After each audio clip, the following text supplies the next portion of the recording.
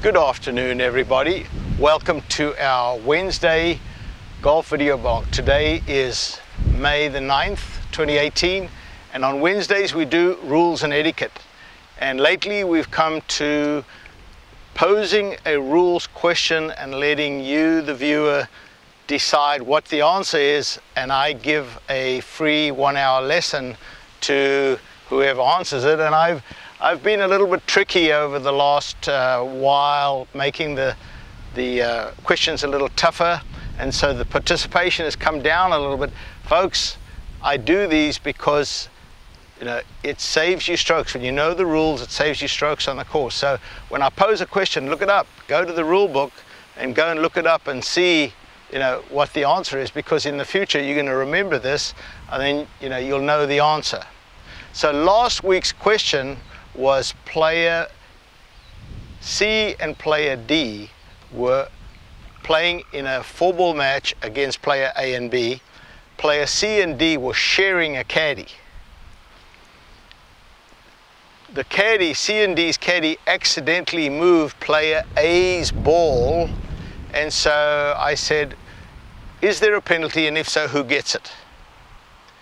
Well, for the second week in a row, nobody got the answer correct. Of those that entered, most of you went to Rule 18-4, and that's not the rule as it applies, because that's players, an opponent moving another opponent's ball. This is the caddy that's moved the ball. And so the right answer is that there, and I'll read the rule because it's Rule 18-3B, provides that if a player's ball is moved by an opponent's caddy, the opponent incurs a penalty stroke. However, when the opponents share a caddy, there is no fair way of assigning a penalty to one member of the side.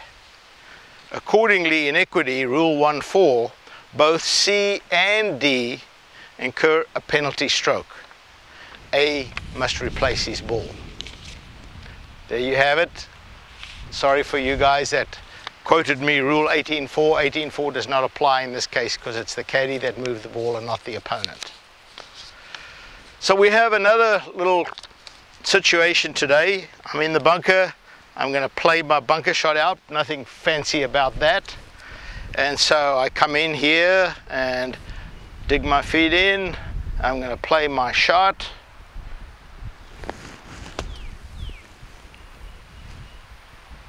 And 2 balls come out. And so when I go and examine, the ball that was underneath was actually my ball, the ball that was on top. So I was playing a wrong ball, and then I accidentally hit my ball.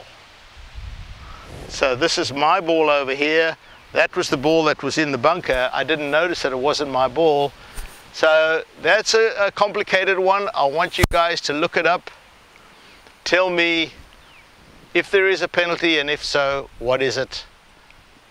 1-hour lesson either at the South Carolina, North Carolina, or New York locations. I look forward to helping you.